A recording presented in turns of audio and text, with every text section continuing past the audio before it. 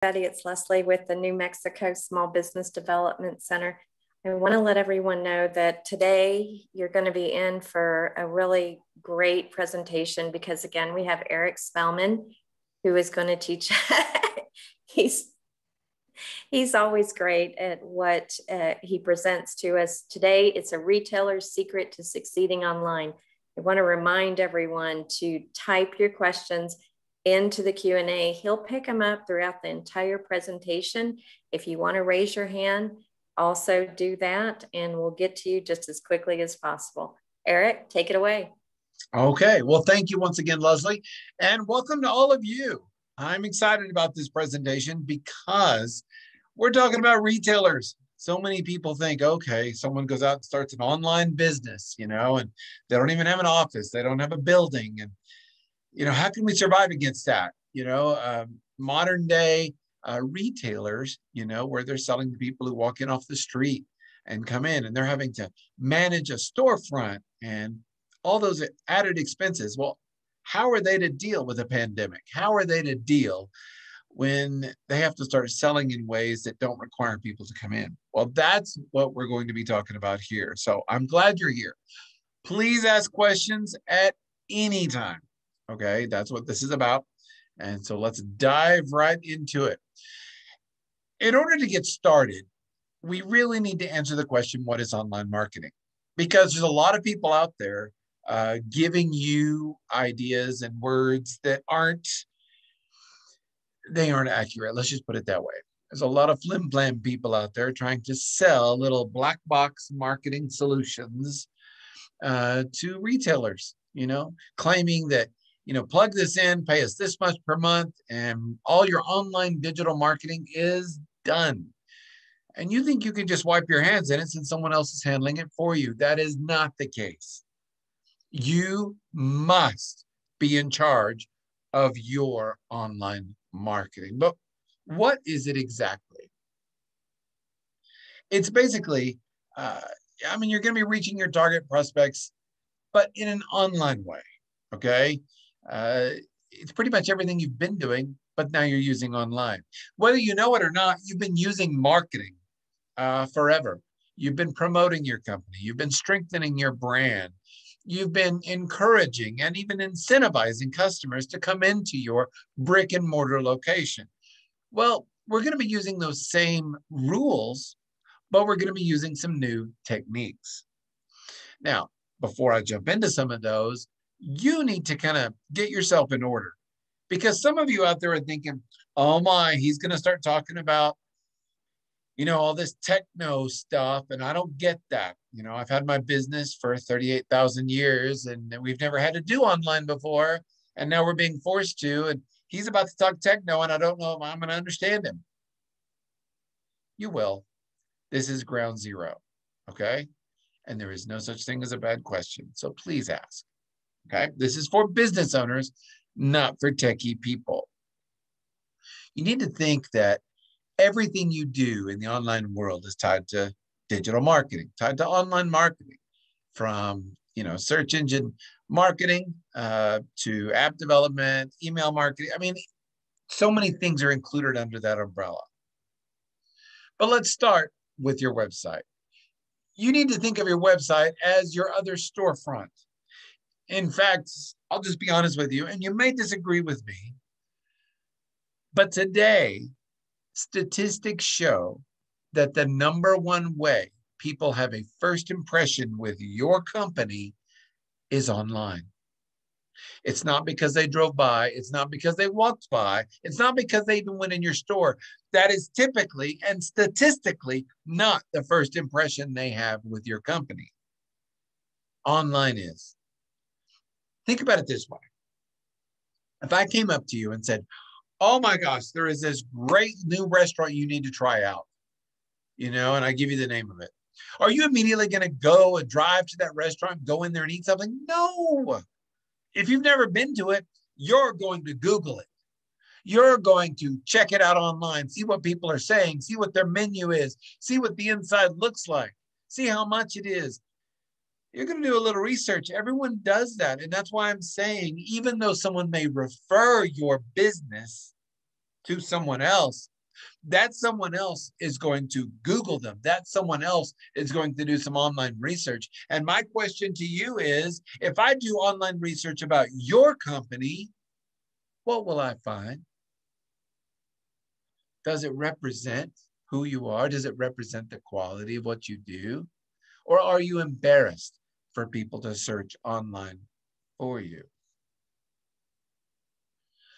Your website should be consistent with your brick and mortar location. Think about it this way. Your website is like the wagon wheel. It's like the hub in that wagon wheel. And all these spokes point to all the other pieces. What we're trying to do is bring in all those other pieces to your website. So someone may start out on social media here, but we want to bring them to your website. Someone may start out in an email conversation here, but we focus them to our website. Everything we do should be delivering people to our website, because the website is what we call the conversion point, where we're converting a looker, a browser, a shopper to an actual customer. We want to convince them to do what we need them to do. So you basically have two goals. Here they are. You're going to sell something, e-commerce, and what that means is you're going to actually put products on your website, and people can actually put them in a shopping cart and, using their credit card on your website, actually pay for them. And then all you have to do is ship them. That's what I mean by selling. If your goal is selling, then that's what you're doing. You're going to be taking your actual physical products or services even and putting them on your website, and people can actually buy them electronically. That's one way. The other way is through generating leads. Your website should be generating leads. In other words, giving you a list of people that you can call, people who are interested in what you do and want to hear from you. So your website can either sell actual things or it can generate leads. And in both cases, both are how you're making money. Okay. So what are the key ingredients of a website? Well, one of them is, if you're a retailer and you're just starting out, your website has got to have calls to action on it. Your website has got to be telling people what to do, where to go, what to click. Too many times we think a website is like an online brochure. It's like a big billboard somewhere, where we're just advertising. We're describing what we do. We're giving a list or a menu of products or services. No, that's not what winners do. No, if you really want to win in the online world, you've got to have calls to action, which basically means telling people to call you, telling people to buy something, telling people to do something. Some people say, oh, isn't that rude, Eric? No, it's called marketing. One of the things I'm just going to share with you right now is no one says please, okay? In the marketing world, we don't use the word please. We don't say, please check out our products. Please go to our website. You tell them to do it. And you tell them to do it now. Now, I know that sounds rude, but you'd be surprised. People are like sheep. They really are. And I'm not saying that in a derogatory way.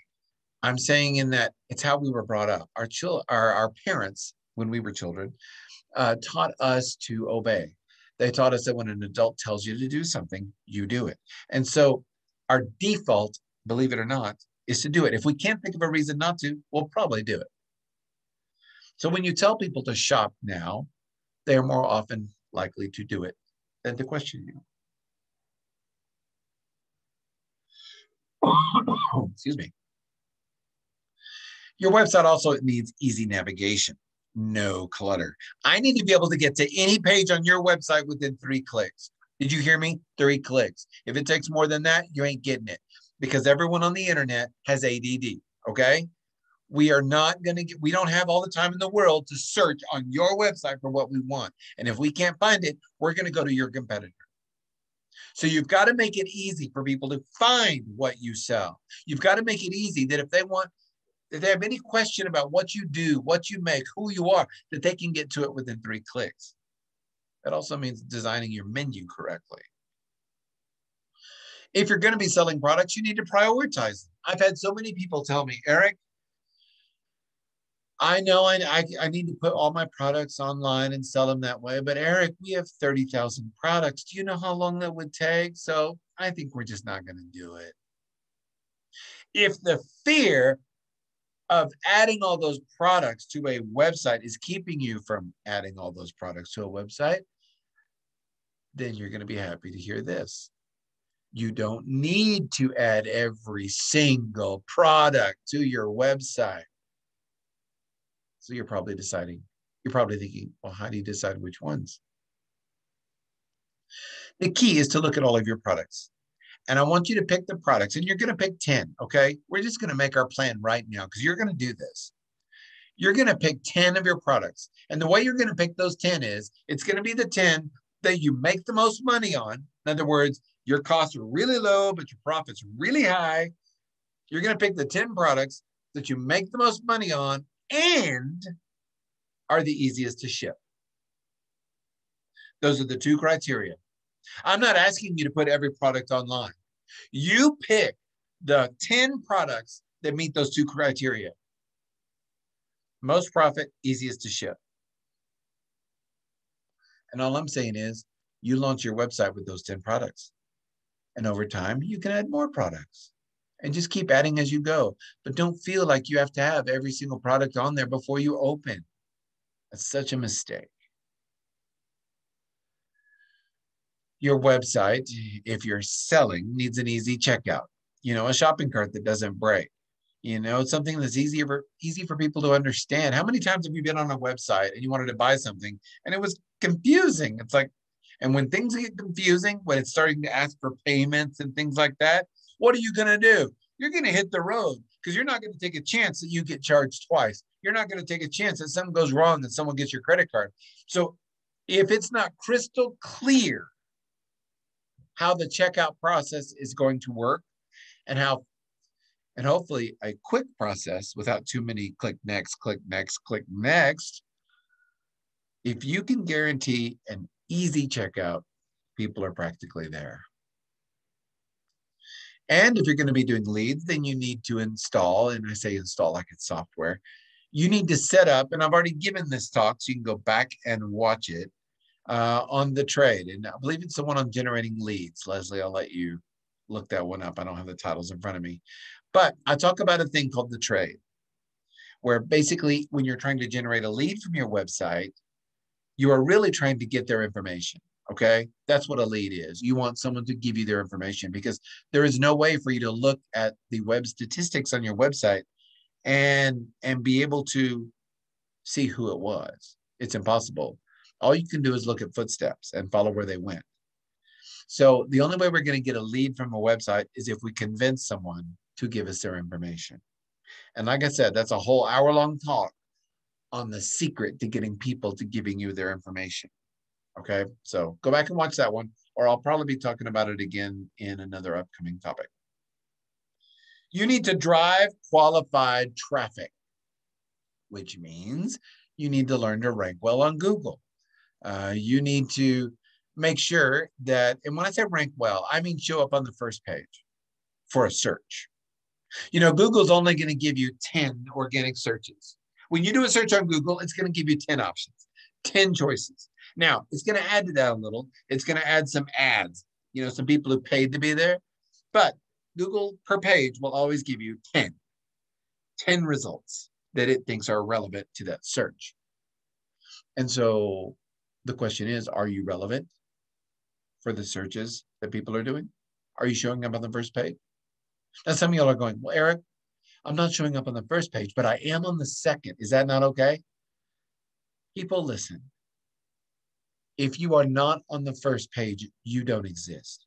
If you're not on the first page of Google, I don't care whether you're number one on Google, but if you're not on the first page of Google results, you don't exist because no one will ever go there. What ends up happening is if people don't find what they want on the first page of Google results, they will change their search. Very few actually go to page 2. You need to claim your Google Plus page or the Google Business page or whatever they're calling it these days. This is one of the keys if you have a website. It's not enough just to have a website. You need to Teach Google about your company so that when people search on products and services, Google will start serving up those results in local results. You probably noticed that when you do a search in Google, say for pizza, it starts showing you local pizza places, and it'll even tell you their hours. How did Google even know that? Because those business owners told Google on their Google Plus page. Okay. Now, if you're wondering how to do that, I'll be honest, it's a little complicated and it can be a little convoluted. Google does not make it as easy as they could.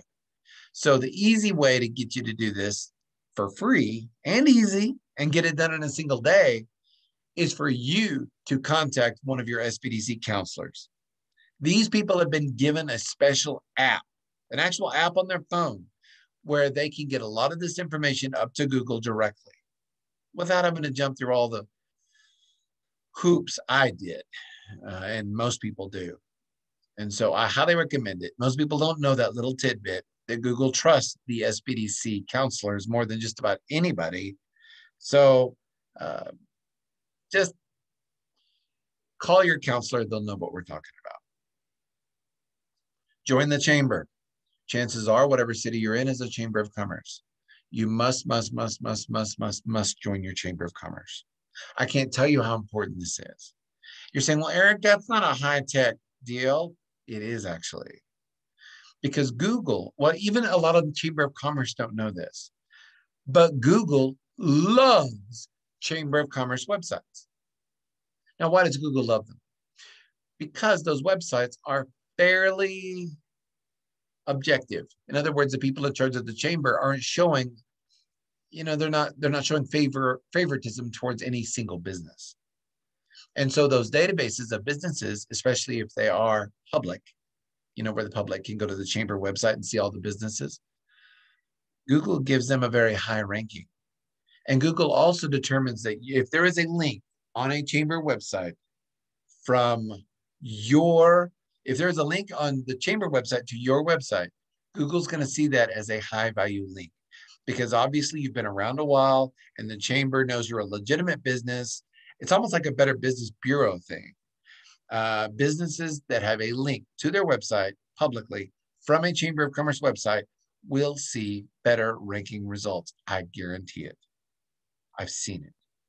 Okay. So if you haven't joined your chamber, join it.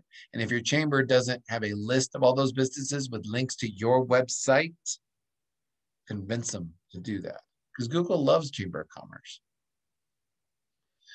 You also can get traffic from AdWords. In other words, pay per click, and I have a whole talk on should you pay for a click and how that works. But basically, I'll be honest, you're not going to get all this marketing for free. I'm not one of those people who are going to tell you, here's how you go viral for free. No, you're a business owner. You're used to paying for advertising. You're used to paying for TV commercials and radio ads and billboards and pamphlets and all that. Well, guess what? You're going to be dropping a little coin on this too. AdWords is Google's paid ads. And I don't have time to go into the depths of it on how it all works, but just understand you need to include this as a part of what you do, because you will get at least 10% of the clicks, especially if you're not ranking well on Google yet. This is how you get to page one. It's going to cost you a little bit, but it's totally controllable and totally worth it. And of course, social media. Social media is going to be one of the big drivers to your website. It's going to drive a ton of traffic to your website. So let's talk about video. Another way to drive traffic is video. And video is more important than just about anything. I'll be honest. And I just did a talk on it not too long ago. But everyone today has ADD and they're lazy. And what I mean by that is as it relates to the internet. I already told you the ADD part. They don't have a lot of patience, and they're not going to search your whole website for something. They're going to give up and go to your competition if they can't find something. But the lazy part has to do with video.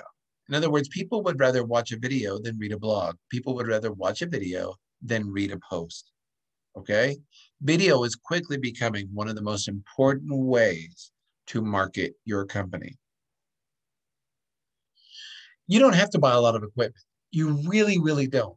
In fact, a lot of people have huge success just using their iPhone, just using their smartphone to take these videos.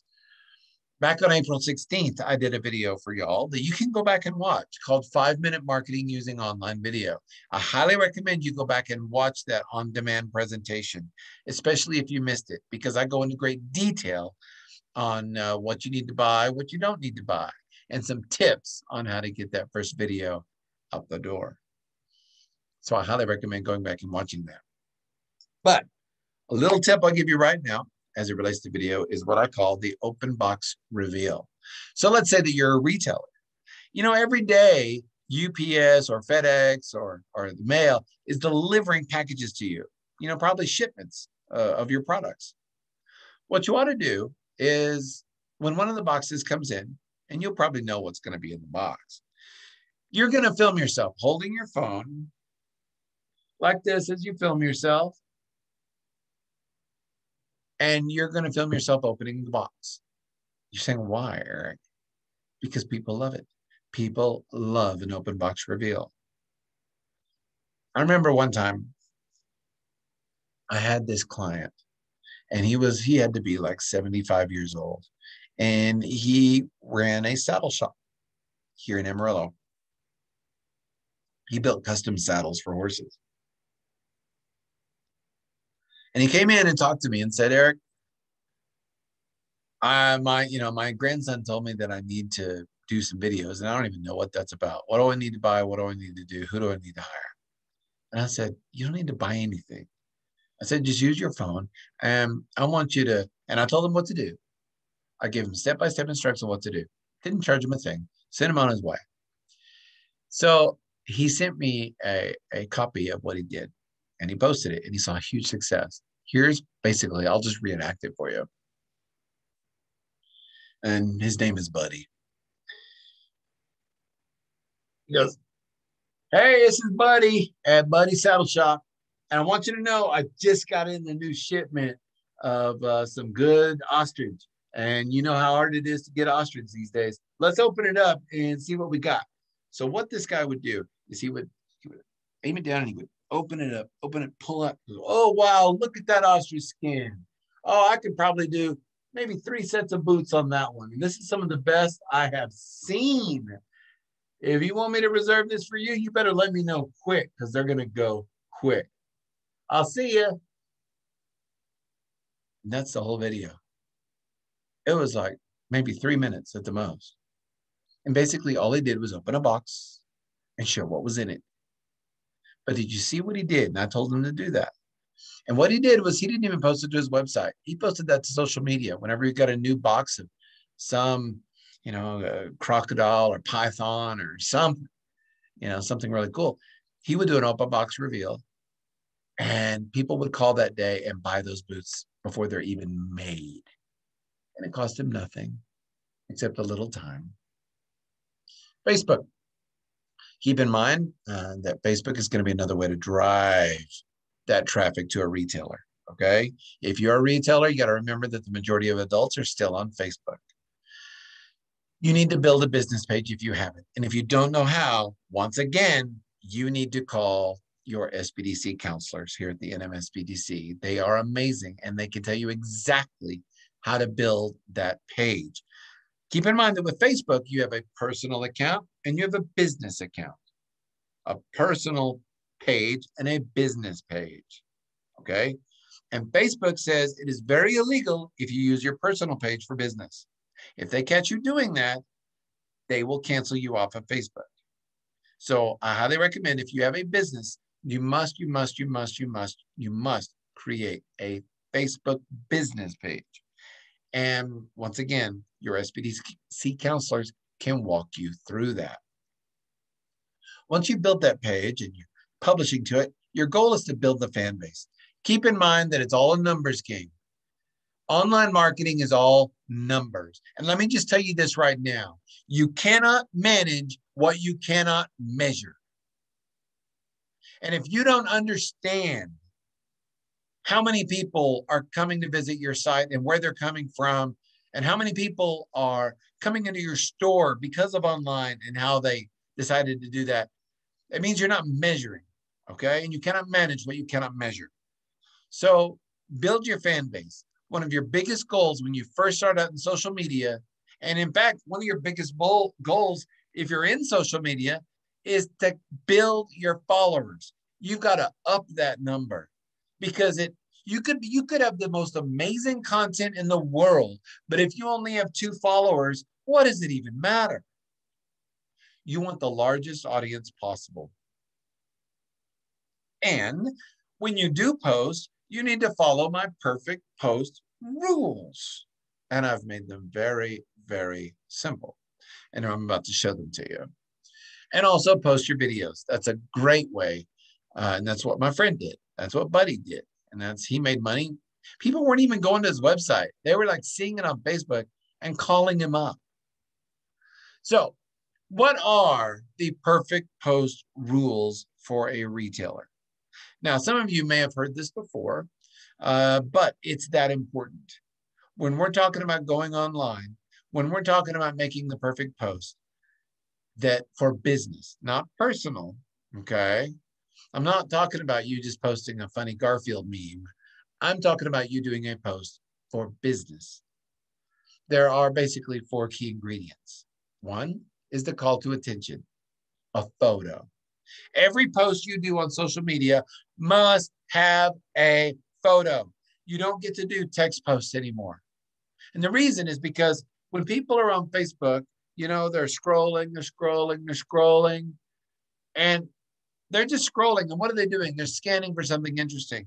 And if all you have is a text post, they're gonna scroll right past you without reading anything. But you know what makes people stop? You know what makes people read a post? The picture. And so every post you do from now on, and I don't care whether it's on Facebook, whatever social media platform you're on, you're going to have a picture. And it needs to be a picture that makes people stop. Next is the call to information. The call to information is what the post is about. So many of y'all were doing this before. You were saying, hey, we're having a sale today. That's all you would do. You would post just that. We're having a sale today. Okay. And you see, if all you do is post the information, kind of like using Facebook as a one-way bullhorn, then you're going to fail. So the call to information is what the post is about. The third piece is even more important, the call to action. In other words, based on what I just told you, what do you want them to do? Based on what I just told all these people who saw me on Facebook, what do I want them to do? And this is one of the big things people leave out of social media is they forget that call to action. They forget to tell people what to do. All they do is describe their products or what they're doing, but they never invite or even demand that you take action based on that. But the most important thing of all is the call to interaction. I'm here to tell you, social media, people ask me all the time, Eric, can you look at my social media? Can you look at my Facebook page and tell me what I'm doing wrong? Or tell me if I'm doing it right? And so I will go on their social media page. I will go on, say, their Facebook page, and I'll give it a good 3 seconds. I will do a really deep dive in 3 seconds. And what I mean by that is I'm looking at one thing. I'm looking for one thing to determine success or failure. Am I counting the number of followers? Not really, although that is important. Am I counting the number of likes on a post? No. Likes are lazy. Ignore likes. Likes, don't you ever base your success in social media for your business on how many likes you get. Because likes don't require any effort. Basically, it's like they see something come across from a company they like, they're going to hit like, not even read it, and just keep it going. You got no top of mind awareness. They weren't thinking about you.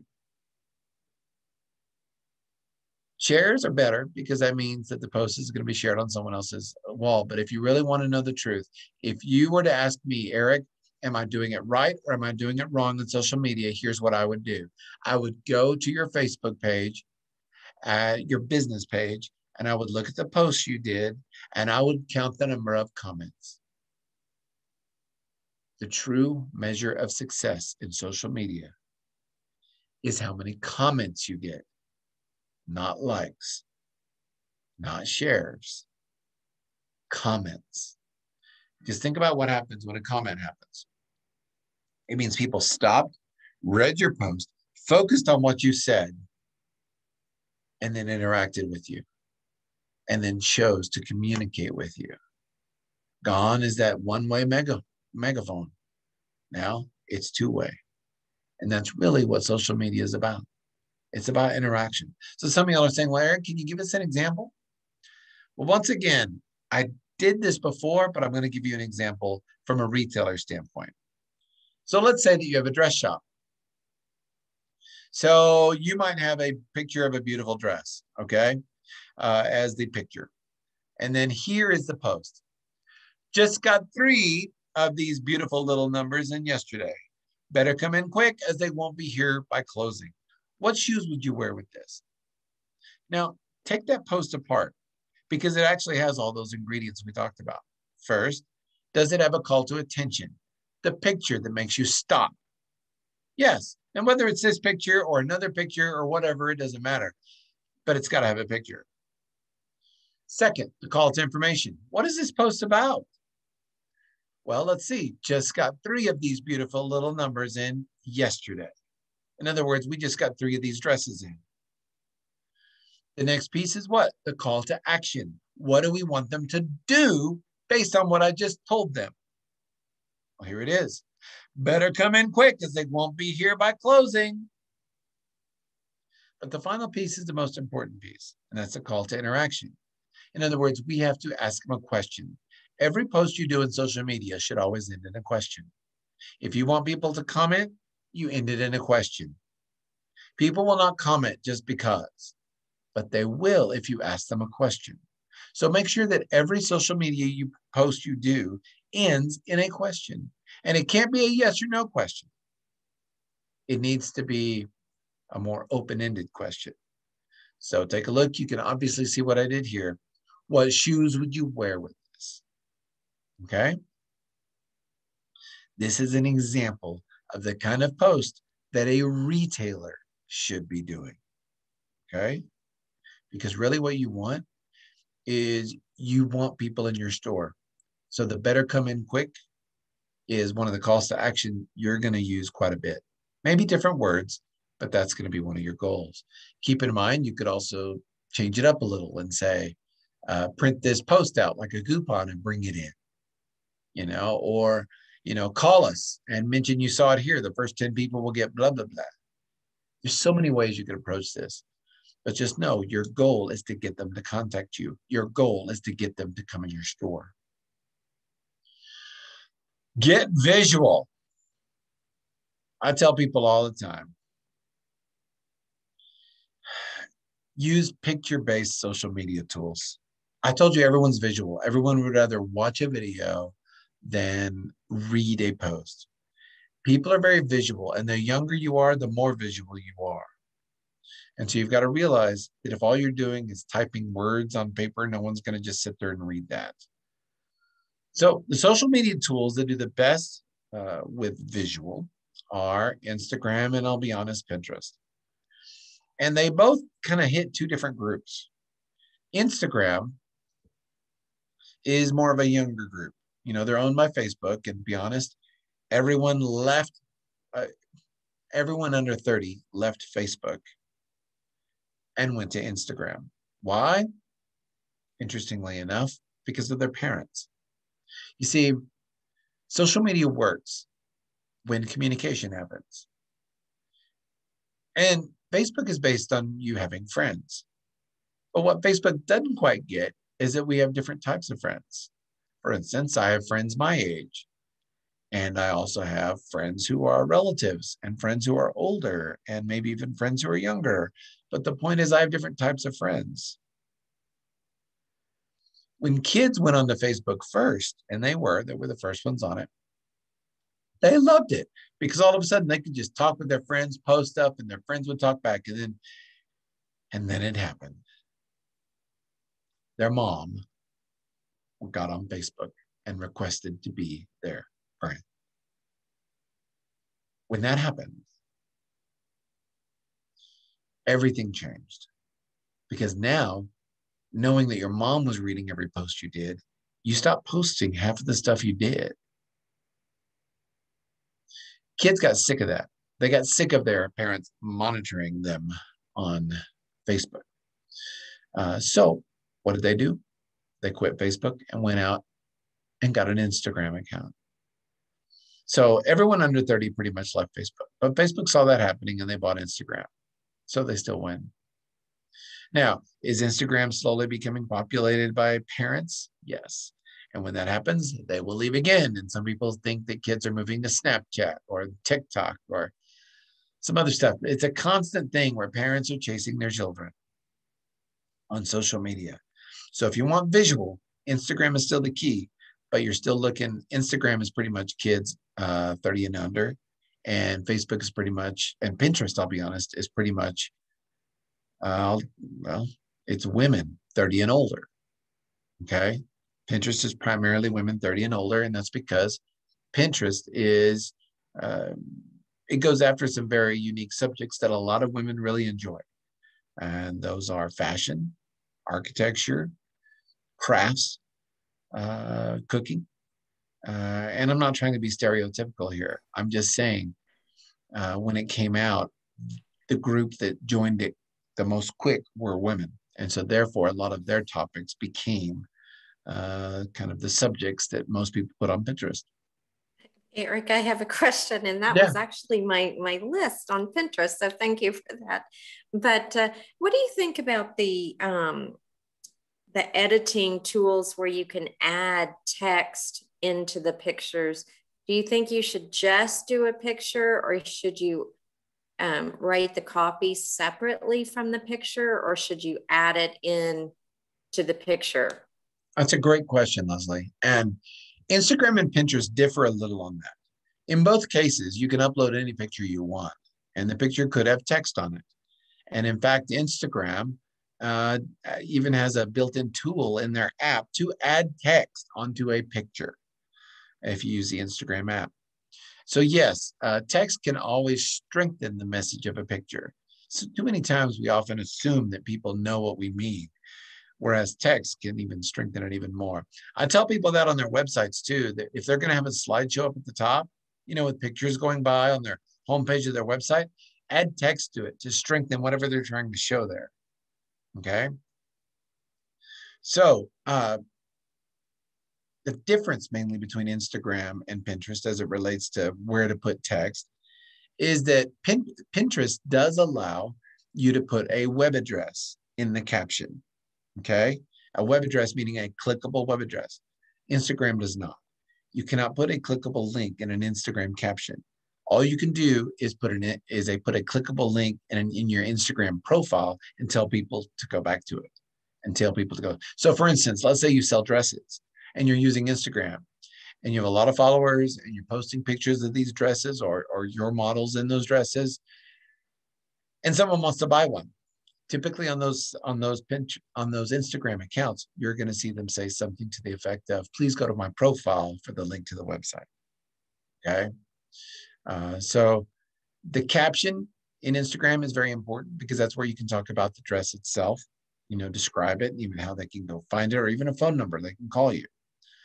But in Pinterest, you can actually put a clickable link directly to that dress if you have an e-commerce site. So a lot of it's going to depend on what you do, but I do, to make a short answer long, I do believe that text is very important on a photo.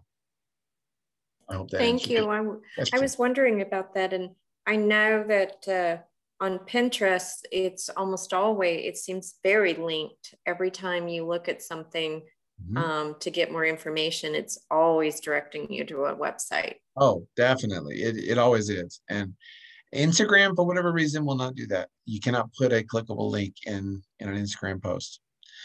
You can also use Google shopping feeds. Now, Google shopping feeds are kind of cool because basically what they are is you already have an e-commerce site, okay?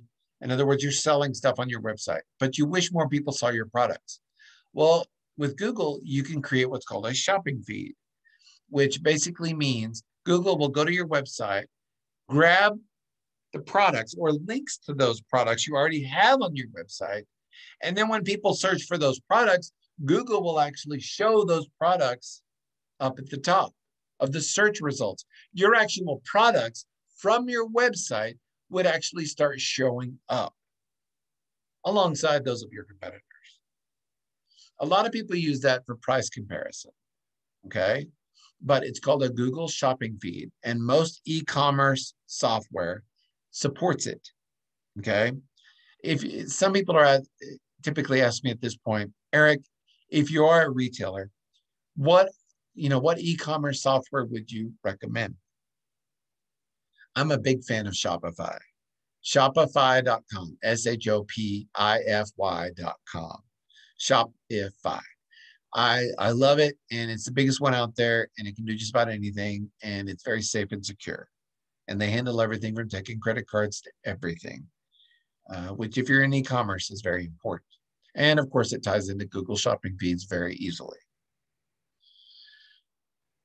And remember, Instagram now supports videos, okay? And Pinterest too. You can upload videos into these. And Instagram even is trying to compete with TikTok. It's interesting watching the fight between Instagram and TikTok because, TikTok's all about short little videos, and Instagram didn't really have that. So they created what's called Reels. And it's really interesting. But Instagram supports videos. So if you're going to decide to do videos like your open box video, you don't have to upload those directly to your website. You could upload them directly to Instagram or Pinterest so that your clients can see, or your potential clients can see them. Email newsletters. This is going to be one of the major pieces as well. I'll be honest with you. Email is still one of the best ways to market your company. And before you start saying, what do you mean email, Eric? I'm not a spammer. I don't want to just start spamming millions of people with my products. Won't I get in trouble? Yeah, if you're a spammer. It goes back to the Internet Communications Act of 1996, believe it or not. And what Congress did, yeah, that's right, Congress, they had the CAN-SPAM Act, is what they called it. And basically, it said you cannot email to someone without you cannot email a business or solicitation to someone without them having given you their email for that purpose. Okay, try to make sure I word that correctly. And so I tell people all the time, as long as you follow the rules, you're fine. You're saying, well, what do you mean I can't? How am I going to get their permission? Well, the key is to get those email addresses. The key is to go out there and get those email addresses, okay? You're going to collect them from all over the place, whether it be a conference, whether it be from a business card. But in every case, you're going to say, hey, can I, send you some more information about this or that? And that's how they're getting on your email list. My email list has thousands and thousands and thousands of people in it. And I got every one of those addresses one at a time. So you're going to get them.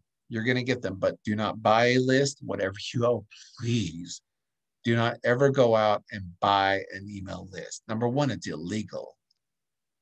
And number two, you're not going to get any help out of it, because if you buy one of those lists and then send something to it, you're going to get marked as a spammer and you'll never get to email anything again. You will be blocked everywhere and no one will be able to find you. So don't even fall for that. Don't ever buy an email list, ever. If you're going to do this, you need to use a program to help manage it and a program to help you email them out. I do not recommend, if you're going to be sending out a newsletter, that you do it from, say, Outlook or your email program or even your Gmail account. Not at all. Because if something goes wrong, if you get marked as a spammer, it's going to come back on that account. I recommend using a larger service whose only job is to do this. And the two biggest ones out there are Constant Contact and MailChimp. I like them both.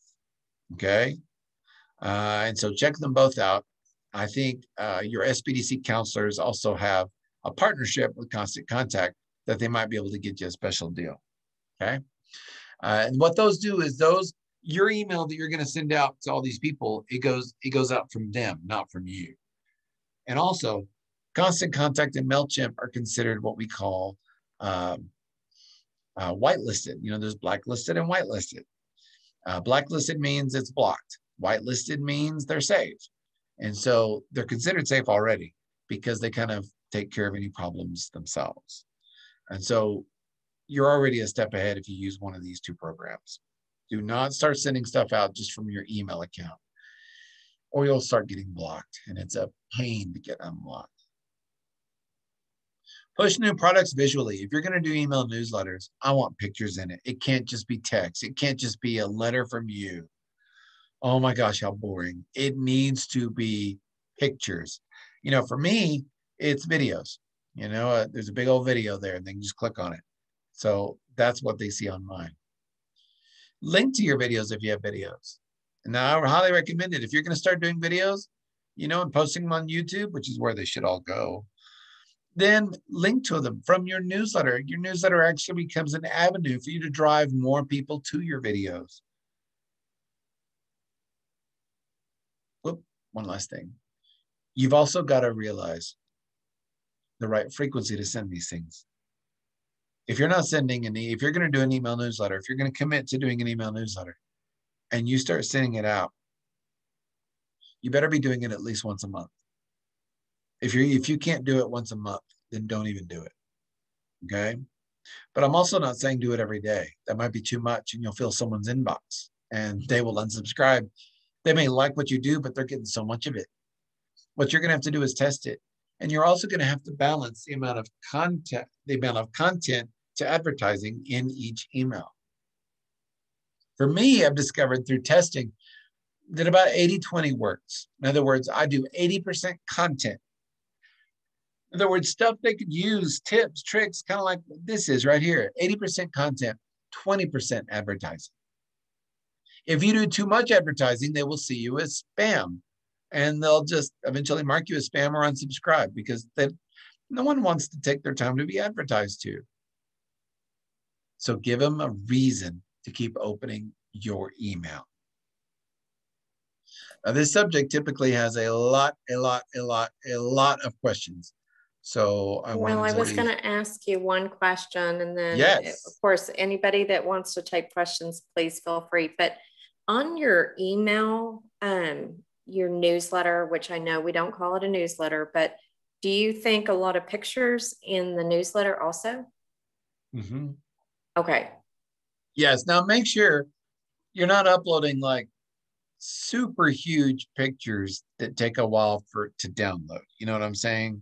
Try to be a little efficient about that. MailChimp and Constant Contact will try to kind of shrink them a little bit, but if I'm out and about and I'm on my phone and I'm looking at your email and I'm sitting there watching a picture slowly build up, I'm not going to stick around for that. So yeah, do pictures, but make sure they're appropriate. Okay. Make sure they're appropriate. Make sure there was a reason for even having pictures. It can't just be random stock pictures just for the heck of it. Okay. Okay. Other questions for retailers? While we're waiting for questions, I do want to update everybody on some of the other webinars that we have going on. We have tomorrow, mental health and COVID-19 for small business, how to stay mentally and physically healthy. We also have maintaining personal privacy while you own your business. That's coming up this week. And we also have Eric coming on Friday with cut your cost by moving to the cloud. So I did want to remind everyone that we do have those coming up this week. And we have a comment from Peter. Thanks, Eric. Great content, clearly and enthusiastically presented, like always. Okay. Thank you, Peter. Let me throw one more thing out that I get asked by retailers. Because a lot of retailers say, Eric, what about QR codes? Those little square, weird looking things that you can scan with your phone? There's a lot of people pushing those right now. I'm not a huge fan. I'm not a huge fan of QR codes at all. And the main reason is because what's stored in that QR code and that little code that your phone has to scan is basically a web address. And I remember back in the day when they were real popular and you saw them everywhere, and you would see them at the airport. The reason they failed is because it took too much work to be advertised to. People would see a QR code, and in order to know what it even said, you had to pull out your phone, hopefully have an app on it that would actually scan it, and then sit there while they're being advertised to. People just didn't do it. And so it had a very high cool factor, but it didn't work. We still see a lot of apps that have, use codes and read UPCs and QRs and all that, but they're usually used internally. I know Walmart uses that to where you can check the price on any item in a store with the app, with the Walmart app. You can just scan it and it'll tell you the price. So there are some internal things that you can do with that. They're pretty cool. But as to just using QR codes in general, not a fan at all. The only time I've ever used a QR code is that I know that when we were starting to open up a little bit, the only time I have ever used a QR code is scanning when we have been in a restaurant, the menu. Mm-hmm. And that's the only, as far as advertising, I have not used a QR code to see about what kind of product or anything like that. And I did want to tell you also, Dominique says, this was amazing. Thank you very much. Well, thank you, Dominique. And you're right. The reason you scanned it was because you wanted to see the menu, right? Yes, that was the only reason why that was it. Yeah, and I had to figure out how to use it. See, there has to be a reason. No one's going to scan something just to be advertised to. You got to give them a reason, a benefit that outweighs the time it takes to do all that. So, yeah, you just prove the point right there. So, retailers also need to realize that a lot of their customers will not darken the door of their store ever. When you go online, you expand your market beyond what is drivable to your store, beyond a 5-mile, 10-mile, 50-mile radius of your store. You expand it to national and in some cases international. So realize that your online, and dare I say, is more important than your brick and mortar store. And when I say more important, the online is where you should be spending the majority of your marketing money. Because like I said, 99% of the people, their first impression of your business will be something they found online, whether it be your website, your social media account, a video. If you're not investing in those things, your competitors are already capturing those clients. Okay, any other questions? I think that is, we do not have any other questions coming in. So do you have any last thoughts before we pop off for today?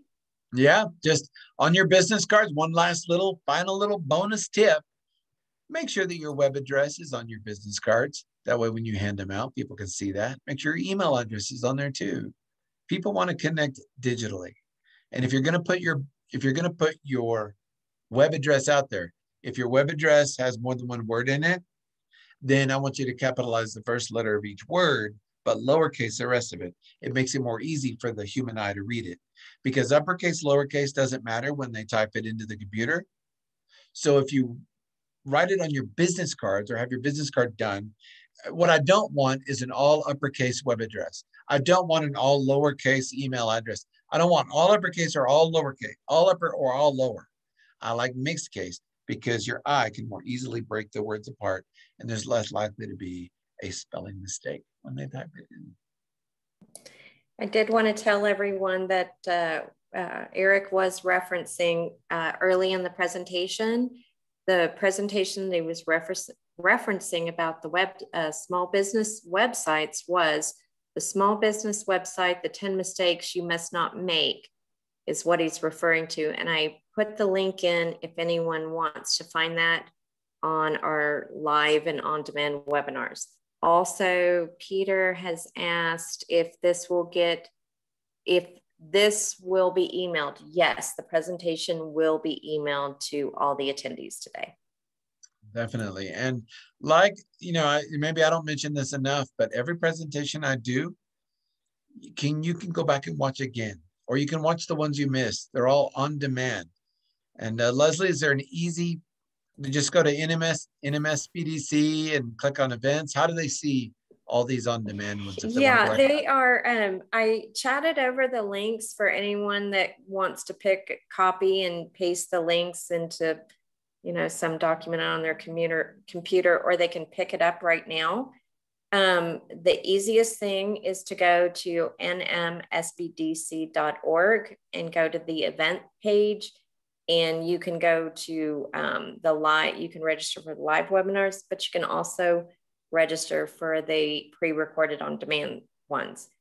We have those, and then we put them up on YouTube because, you know, Eric tells us YouTube, so we put them there. So we make it very easy for you guys to get the information that you need. Excellent. All right. I think if there's no more questions, we are going to be closing out for today, and we will see you next time. And Eric, we will see you for cutting your costs by moving to the cloud on Friday. So you guys have a great rest of your day. Bye.